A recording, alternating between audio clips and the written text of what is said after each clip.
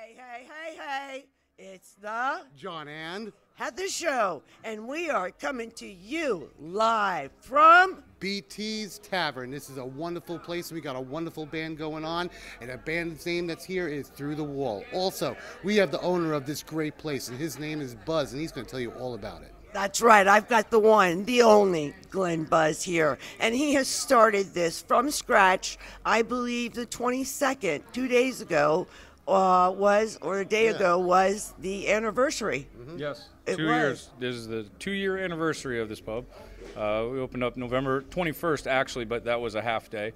The 22nd was our first full day of operation, a soft opening. 2 years under our belt. Wow, that must have been very, very hard to get it up and running, liquor license, everything, start all over again. And you were a firefighter. Yes, I did 23 and a half years service in Pasco County as a firefighter, captain, paramedic. You're welcome. You're welcome. And it was a mountain of work and effort that went into opening this place, and very little on my part, more on my team's part. Everybody that helped out, friends, family, anywhere I could beg, borrow, or ask a favor, everybody came out and helped. And from a weed-filled backyard to this beautiful courtyard venue that we have now, so we're all very, very proud of what we've accomplished here. Yes. I remember how you were at getting teams together and people together. You could get literally a bunch of Eskimos around an igloo to build it. Yes, Around a I do have some kind of charisma for that, specifically gathering a team and running it. That's what I enjoy doing. I've done it in the Marine Corps and the fire service. Lots of experience running organizations and teams and stuff like that. So. You've done a great job. I mean, just to go back to do paramedic and firefighter and all that, I know what it is because my dad was a lieutenant in air rescue, and it is tremendous work you do. Well, you're very welcome. It was pride of my life, really, doing that. It was a calling. I didn't do it because I wanted a job. I did it because I was called to it. I loved being a firefighter, paramedic. At a certain point, you do become worn down from it, your back and your knees and everything else, because it does take a toll on you, even your heart as well. Yeah, especially breathing in all those fumes and everything. You do. It's a constant battle against the elements, the fire, the carcinogens, and then all the sick patients as well, trying not to catch anything that you're dealing with. But it was awesome. It was definitely something I'm very proud of and loved doing. Would do it all over again. Yeah, but I'm also happily retired at this point. I bet you are. I know one thing. I never knew I was going to work so hard in retirement. There you go.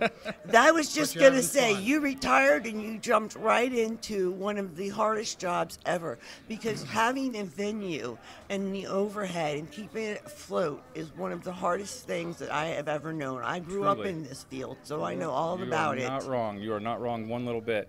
It has cost quite a penny to keep this going and get it running, and we're doing real good. Our customer base is awesome. Our regulars are awesome that come in here, and they keep the doors open, and I couldn't be happier to have them too. They're all super cool people. They're like family to me now, and we all work together. It's not uncommon to see one of them grab a broom or a mop or a freaking set of pliers if need be and help out with everything.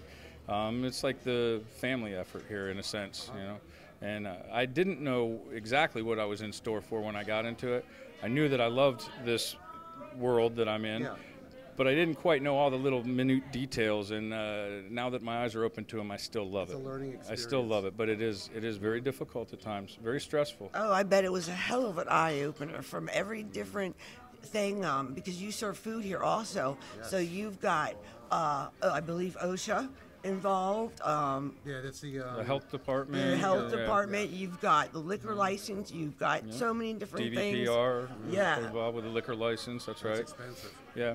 And we've got a full liquor license here too. It's not just beer and wine. We sell full liquor and a package license as well. So Good to know, everybody. Good And to know. food. Full liquor. full liquor. Full liquor, and he has great food too. We do. We have I don't personally do the Great food. food. Great food, yes, Yeah. great food. I'm not the cook. I'm not the guy doing the food. It's under a different Get Her Done Dogs. Okay. A good friend of mine runs the food cart that does it, but they're here every day, 7 days a week, and it is, like you said, really good food, from chicken wings to sausages to brats, God, I'm hamburgers, hungry. He was cheeseburgers. smoking I'm it hungry before. already. God, I can smell it smoking from here. I'm hangry. Hangry. Angry. Anyways, if you could say anything about doing this and you had any bit of advice for someone that wanted to do this, what would your advice be to them? Well, first thing I would say is if you like sleep, don't do this because you are not going to get any. And otherwise, it's a job for a people person, someone that likes the social experiment that is life, you know. And if you like to drink a lot, also don't do this because it'd be like a diabetic owning a candy store. Bad idea, you know. Exactly. So you know, it's I don't know how I go without the sleep that I go without, but I manage, and it's at times, like I said, exhausting, but rewarding in the sense that you get to be involved in all kinds of different avenues of different people's lives and stuff, and it's really cool in that aspect, you know. Well, that's fantastic. I think so too. You've done a phenomenal job here, and we are really looking forward to having a great time here with the show. You're having a big premiere event, and we're going to be here and film it, and we are just looking forward to having a great time at your venue. Yeah, these guys that are putting on a show tonight, Through the Wall, you mentioned their name earlier, personal friends with the entire band. That's partially why they're here as their debut.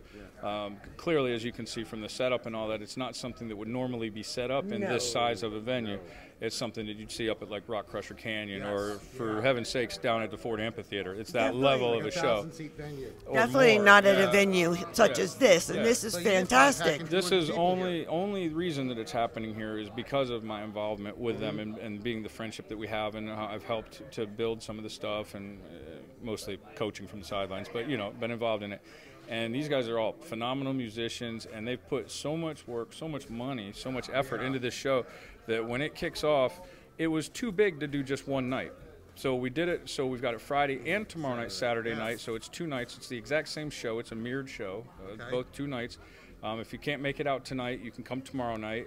Both nights are supposed to start at 9. I believe there was a misprint about an 8 p.m. start, but it's a 9 p.m. start, and you can tell it's not started yet. But it's the first night, wrinkles, so to speak. So we're getting a couple of things worked out, and they're real close to being ready to go on, and we look forward to the start of the show. It's going to be awesome. That's right. You heard that. There are going to be 2 shows, not just tonight. Come on down if you can tonight. BT's in Brooksville. Come on down and see us, see Buzz, see the John and Heather show, and come on and watch Through the Wall and support your local live music. Then, if you can't make it tonight, you come down tomorrow night and have a rockin' good time here with great drinks, great food, great people. You can't miss this. This is an epic event. Epic. I couldn't have said it better myself. Epic event. Yeah, Very that's why well. she's speaking right now. Yes. And we'd like to say thank you so much for watching us. We love it. This is going to be a fantastic time. We hope to see all of you here. And again, this is the John and Heather Show saying shiny side up. Rubber side down. And we love you all. Like and subscribe. Hit the bell for notifications. Ding, ding. And you will get new videos. That's right. And if you have anything else to say, anybody want to contact you, a phone number or something you'd like to leave? BT's Pub and Liquor Lounge, Brooksville, Florida.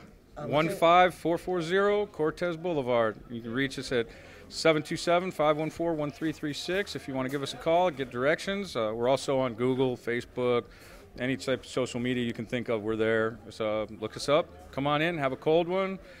Drink a shot of whiskey. There you go. Meet a new friend. There you go. That's right. You cannot refuse this invitation. Come on down and meet us and have a great time. We're going to watch this epic event, and it's going to be live for you on YouTube.